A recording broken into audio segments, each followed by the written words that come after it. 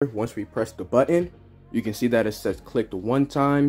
If we press the button again and again and again. In this video, I will show you how to create a counter app. So basically, every time we press the button, the number of times we press the button will appear on text view. Let's get started. So the first thing is what we're gonna do is go to activity main, which is right here. And we're gonna need a text view and a button. A text view so it can show how many times we click the button, and basically a button because we need something to press so text view can do what it does so we can show the number.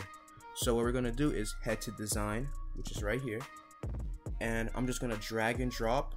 I'm gonna get the button from right here and just put it anywhere.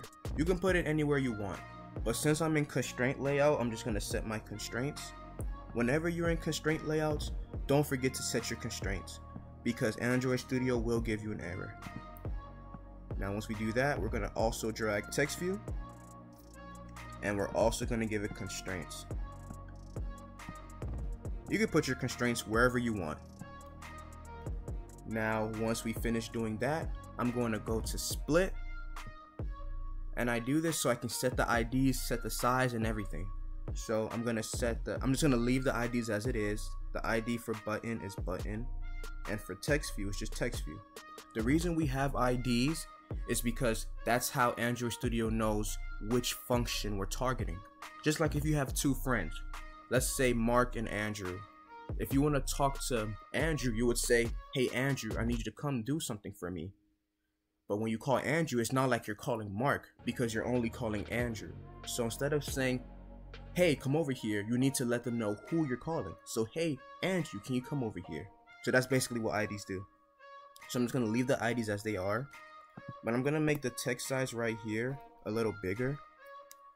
And to do that, I'll just put text size, and I'll just put 25 SP, but you can do whatever you want. And when you're using text view, this is a little tip, just put SP after it. I know how you see it says DP right here, but just put SP, because Android Studio will say that it's better to use SP when doing text. Alright, so now we're gonna go get into the logic of the code. So we're gonna head over back to main activity.java, and we're just gonna initialize our variables. So we had a text view, so we're gonna do text view, and I'm just gonna put text view, just like that. And also we had a button, so I'm just gonna do button, just like that.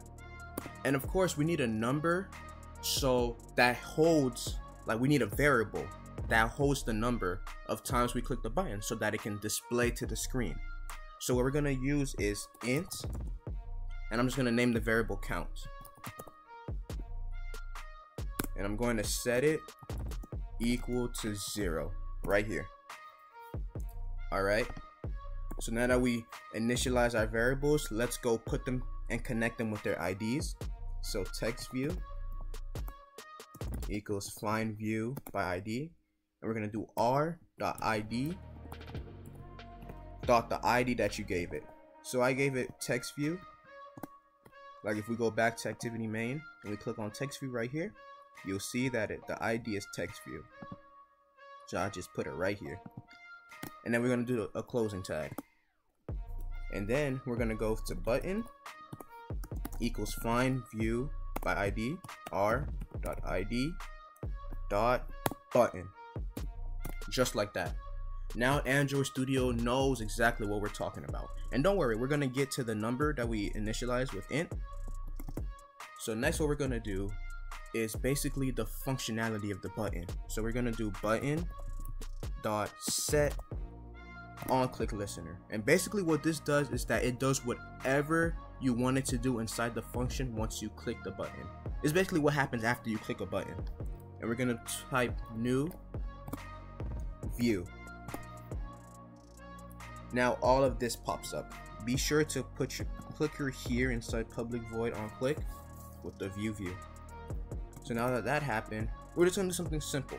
Once we click the button, we're gonna type our variable, our in variable, count plus plus.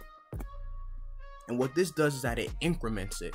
So every time the button is clicked, it adds 1 to it. Now, every time we add one, we want it to show up on the text view. So what we're gonna do is text view dot set text, and you could put whatever you want, but I'm just gonna put clicked, and then I'm gonna concatenate it by using the plus sign, and then putting our variable, because it will display clicked plus count times. Oh, I forgot to put the quoting marks. Times. One more thing, guys. Before you try this app out, don't forget to space out right here so the words don't be clumped up together. So just don't forget to add your spaces.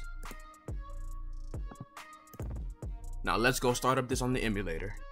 Started up the app from the emulator. Once we press the button, you can see that it says clicked 1 time. If we press the button again and again and again, the number just keeps increasing. I hope you enjoyed this video and I hope you learned from it. If you enjoyed this video, check out the other videos on my channel. MaskedProgrammer out.